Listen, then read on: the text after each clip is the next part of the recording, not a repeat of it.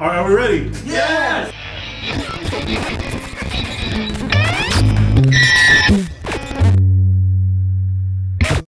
How did it feel playing in an environment where you only saw what was now and what was next, and you don't have a sort of like a bigger picture of what's happening? How did that feel as a performer? That's of course very exciting, and I feel that's kind of a impulsive way of creating music, very spontaneous.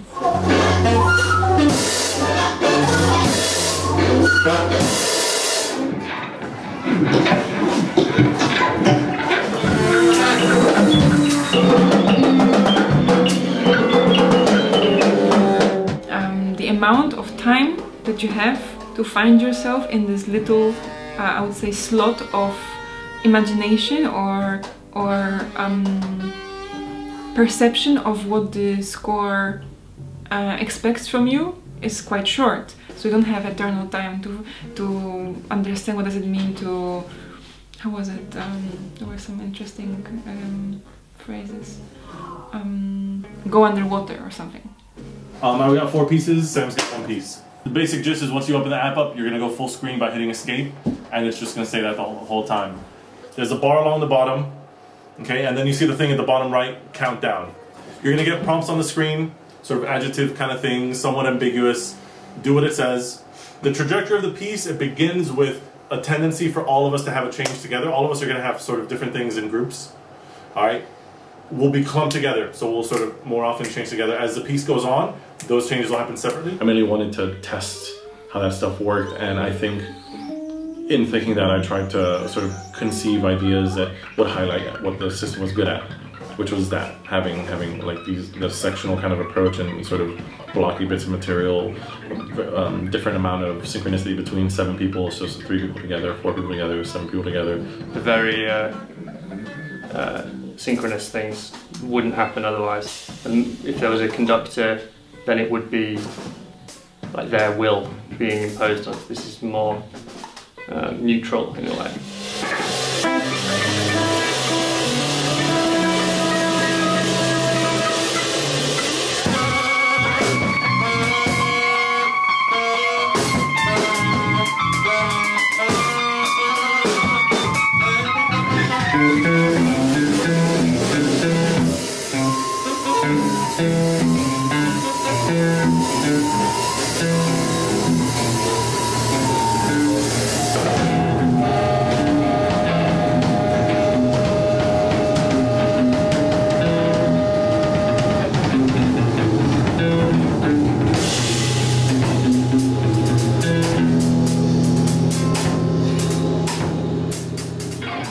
I'd worked with graphic score notation before, and one of the limitations was that in time-based scoring, all the musicians have to follow the position together on the score, but that's quite difficult. You have to play, maybe learn the score a lot with one ensemble so that they can all listen for other actions that are happening and follow the correct pace.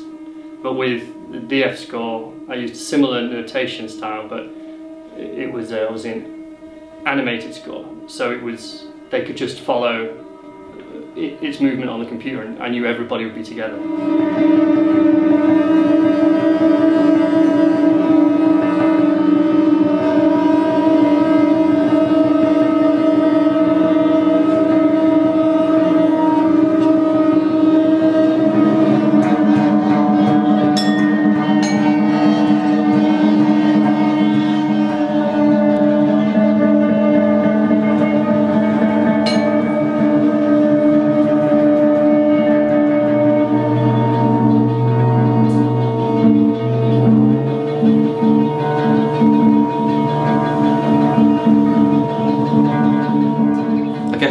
One of the concerns with that I have as an improviser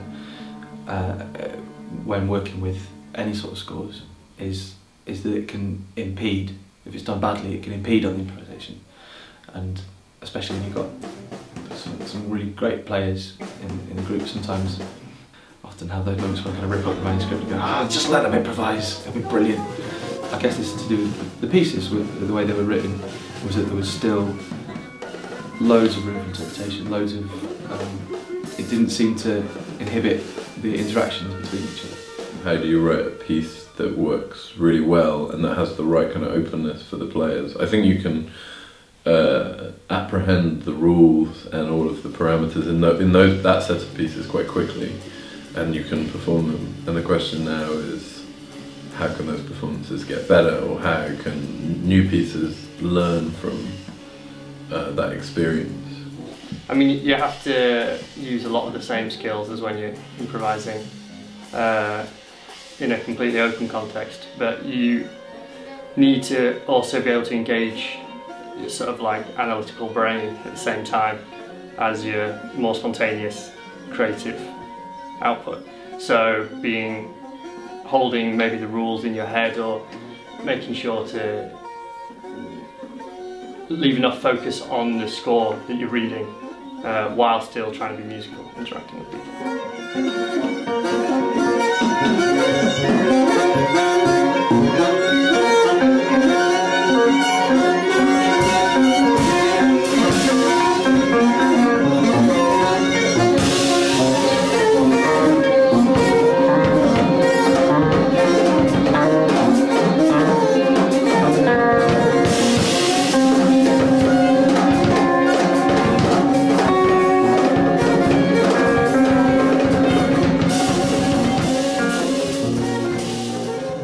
I enjoyed very much that, I would say, quest for interaction.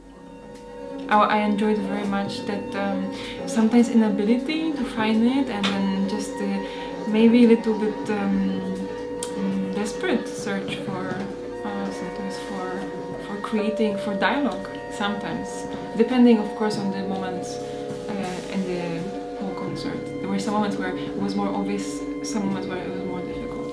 I was quite impressed actually by the end how much we were interacting with each other outside of the screen. I thought we might end up, especially on the first performance, like really just eyeballing the computer screens and not looking around and not listening enough. But actually, on the performance there was lots of nice interaction. I was amazed how well the game pieces worked, because I was just amazed that they worked. They're really hard with 2 people, and we were doing them with 7 people. Yeah. Could we try? So maybe the idea then is that you're sort of like, over time you increase your tendency to align the ending. Sure, yeah. I mean, it'll so be... you can start by being a bit subversive and not letting someone have the end. So yeah. And then... I mean, the goal with this and how it was with both of us is that, like, once we did it for a bit with the mechanism, then we got strategic with it.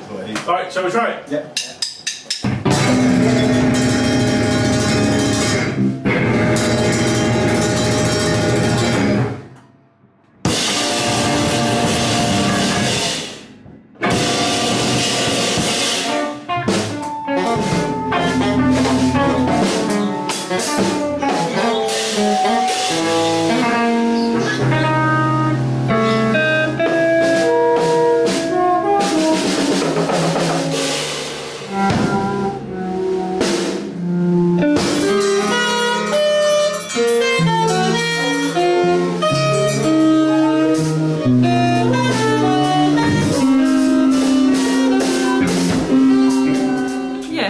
Imposition from the system, but then all that freedom to do stuff. So in some ways there's a structure within something very free that I find very interesting. I can't really, describe this beyond that. It's just a different way, because it's super spontaneous, and it's for that reason it's very exciting.